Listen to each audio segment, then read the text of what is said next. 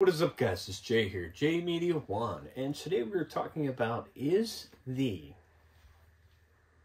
Steam Deck by Valve all that? So let's go.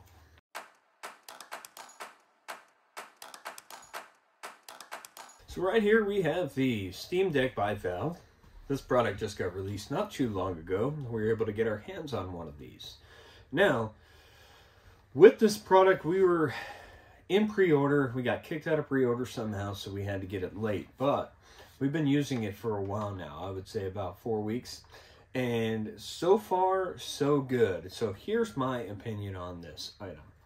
So a lot of people say, why not just buy a laptop, right? If you're going to use a handheld or a kind of gaming device that you could take with you, why not use a laptop? Well, there's several reasons for that. First and foremost, this device can be stored in your backpack. And it comes in a pretty cool case. It's got the buttons covered. But it can be stored in your backpack and pulled out and used anywhere. Okay, so you can do that with a laptop. You could store it in your back pocket. But when you pull out a laptop, you don't really want to be using that on like a train or like in public transport. You're waiting for a bus, something like that, right? So that's one advantage that I see. So one.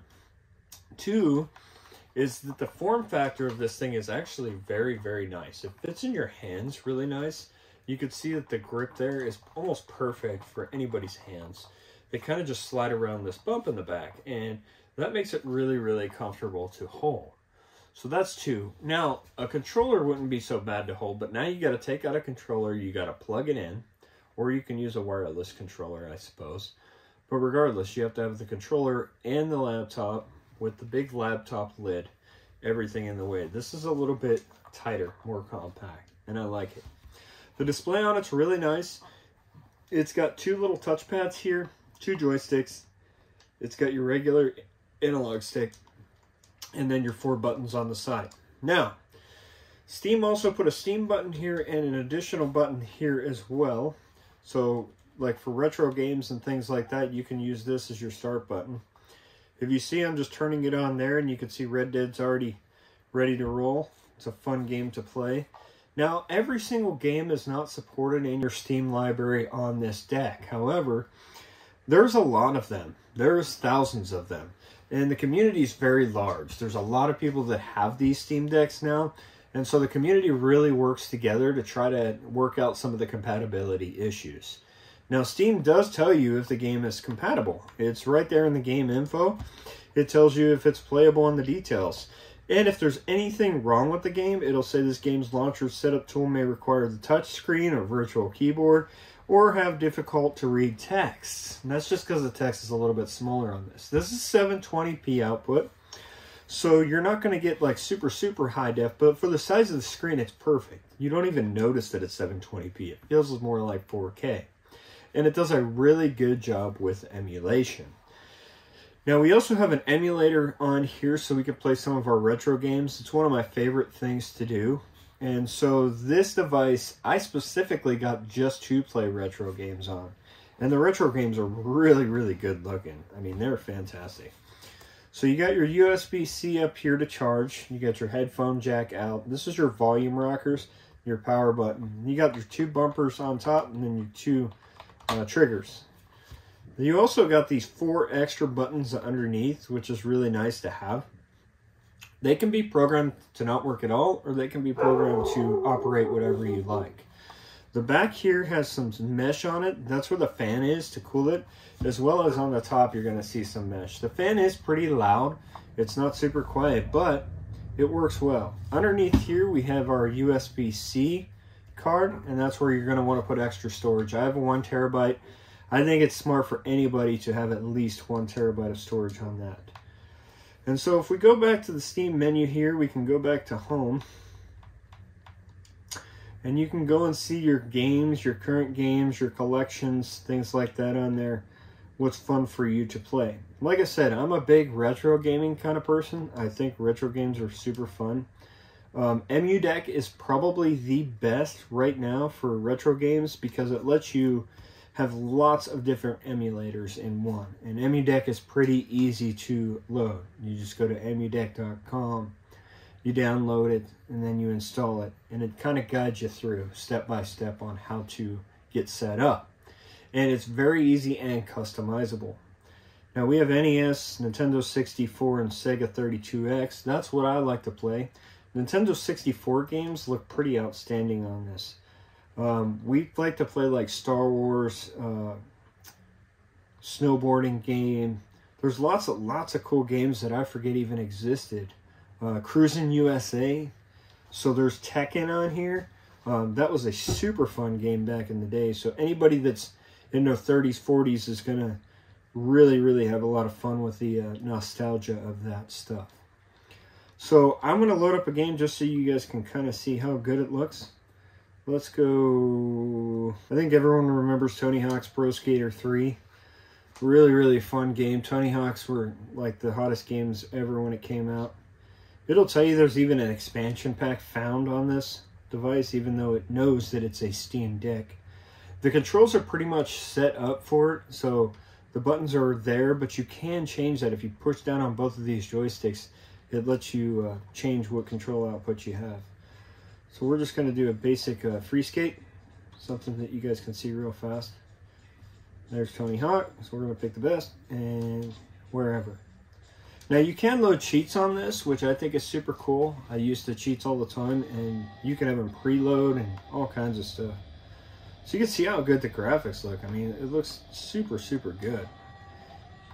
It might even look better than what it did in real life on the machine, because they use a little bit of enhancements here. But yeah, you're going to be able to play all of these cool retro games and everything as well on this. Now, if you're playing the retro games, they're obviously a lot smaller storage-wise. They take up less space, which I love that fact. The battery doesn't get murdered by them because it's not trying to produce all these graphics and all this enhancements. You got to remember, back in the Nintendo 64 days, those were cartridges, so they didn't have to run a disc. They didn't have a whole lot on them. They weren't even close to what you have for game size now. Now we have 50 gigabytes in a game. Some are even bigger than that. If you look at Grand Theft Auto, for example, they probably have hundreds of gigs worth of data. Over time, they progressively just get larger. So this game here is probably only a couple megabytes. And that just makes it run more efficiently on a system that's so powerful like this one. And you can play retro games on laptops and things like that. But like I said, just being able to pull this out, I'll honestly say that I have all of them. I have laptops, desktops, I have multiple laptops. I could pull any of those out at any time. I have a Nintendo Switch, I have a Nintendo Wii, I have a Wii U, I have the old retro Nintendos. You can see right here that I have the old Nintendo 64 controller. So I still have a Nintendo 64, the original, because I really enjoy retro gaming. Now, I always reach for this guy because this guy is just comfortable to hold. It's super easy to use, and it's got everything. I think progressively over time, this is just going to get better because the community is so large. You can play this thing in desktop mode. You can go to a desktop and use this as a regular Windows computer. There is an adapter so that you can plug this into your television, and you can use it just as a, like I said, just as a regular PC. It's not going to be the fastest PC out there, but it will be pretty capable. It'll be able to run basic things, and typically if you're running it for something like that, that's all you need to do. I don't know if a lot of people have mentioned this, but you can keep multiple games open at the same time in this manner, and they just kind of stay up here tucked up in this corner. And so you can switch back and forth super easy. You can save the game state and reload the game. You can resume the game at any point in time, which is very cool. So you just click on resume game and you're right back in it. Now, I think Valve really thought hard about the positioning of everything because, like I said, the comfort feel of everything here. It is really comfortable. It's really comfortable and easy to handle. So let's go back here, and I'm going to show you a little bit of what I was talking about with the controls. So I push those down at the same time, and you have all these little menus here. So load state, save state, core options, take a screenshot. You can start a recording. Tells you the latency. There's all kinds of fancy stuff. There's cheats, so you can load cheats. You can apply cheats there. And then you have your streaming, so if you want to stream this, you can. All kinds of cool stuff. Restart, close, resume. And so all of that is inside of your menu here. You go over to this menu here and you can change your settings as far as your input. So you can change your controller, your keyboard, or your mouse settings, your audio, your video, and your core settings as well inside of there. NetPlay just lets you play online. You can connect as a host and do it that way if you like. So there's all kinds of fun options there as well. And that's just emulation. If I was just to buy this thing for just an emulator, I would. If it couldn't run anything else, I would use it just for that, because the other emulator systems like this out there either don't have as large of a screen, they're way more expensive, and I don't think they emulate the games as well, to be honest with you. I've had several of them, and I always go back to the Steam Deck. The battery life, everyone complains about because it only lasts a couple hours if you're playing like a Class A Title A game. However, if you're playing retro like I do, then you're not going to waste the battery. I can play this thing all day long on retro games and not kill the battery. So, like I said, it's just the demanding part of the game that creates that kind of issue. It's the same thing with the graphics. The fan never comes on for me, but that's if I'm retro gaming. If I'm playing high-level new games like Grand Theft Auto or Red Dead, of course the fan's going to come on because it's trying to load a lot of graphics. It's trying to load vector shading, shadows, all kinds of different things. This thing on retro is not doing that. And some of the retro games, I was very surprised to see just how good they looked on this. Because honestly, they're old, right? 2015, I think, is the last game that you can get for PlayStation 3. Go back even further than that. So you're looking at like 99 for Nintendo 64. Somewhere in that range. And so that's, what, 22, 23 years ago. And these games still look really, really good. I had my kid ask me the other day, I was playing baseball on a Nintendo 64. And he said, are you playing the new MLB The Show game? Which is the brand new game for PlayStation 4, PlayStation 5. And I said, no, this is a Nintendo 64. It's because of the display. It's compressed, so it looks cleaner because of the size. You're not playing it on an 86-inch screen. If you were to hook this up to a large monitor, you would notice a difference, of course. So it's all, you have to take it all in jest. It all has its own purposes. If we come down here, you can play games like Red Dead. This is 112 gigs. Why is this game so massive? Because they keep adding stuff to them, and they can do this. Game companies like Rockstar, for example, who are massive, they can keep adding and adding and adding. You can play online. You can do all kinds of stuff. They can keep adding features, and that file size gets bigger. And then they just have you update it, and it gets bigger and bigger. 1 terabyte is not very much. You think it is, it's 1,000 gigs, sounds like a lot. But when you got 100 gigs in one game, that's only 10 games. That's it. And then you're done. So you really have to use your mind and think about that. You don't have to buy the greatest as far as storage right off of the track. Why? Because you can upgrade this very easily. You just stick in a micro SD, you format the card, and you're done. Now, I did run into a little bit of trouble once I had the card formatting, switching it back and forth between a computer. You're going to want to mostly use this as your computer once you format that card, when you're saving things on the card. And that is just because it's a little bit more difficult. It's not impossible. Nothing is. But it's just easier. So what I do is I'll pair a mouse. And this has an on-screen keyboard. You can set it how you want. It starts out with Steam and X.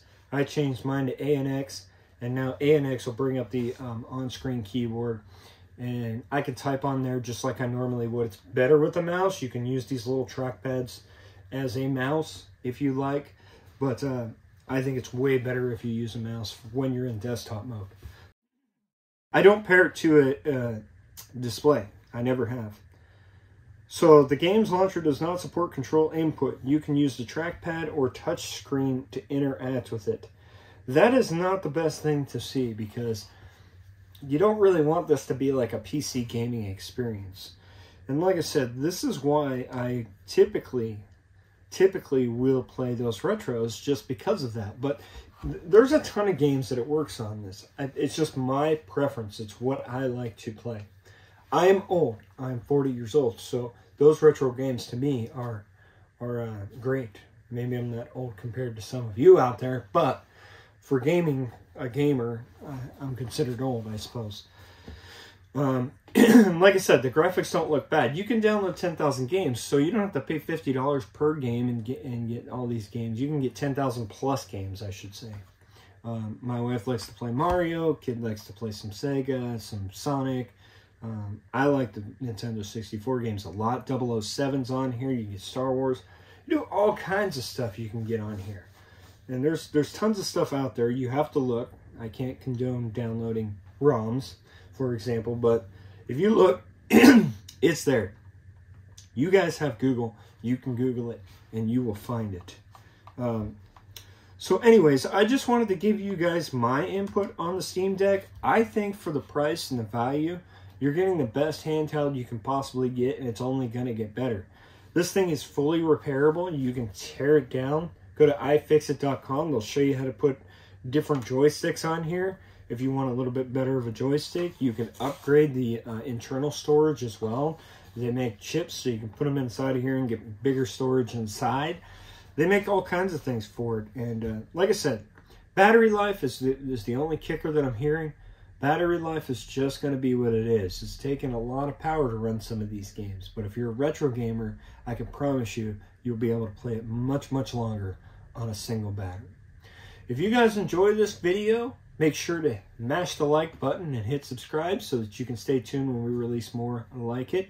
We're going to be coming out with some new gadget videos, maybe some new technology that you might want to buy your friends for Christmas this year, and things like that. Anyways, guys, later.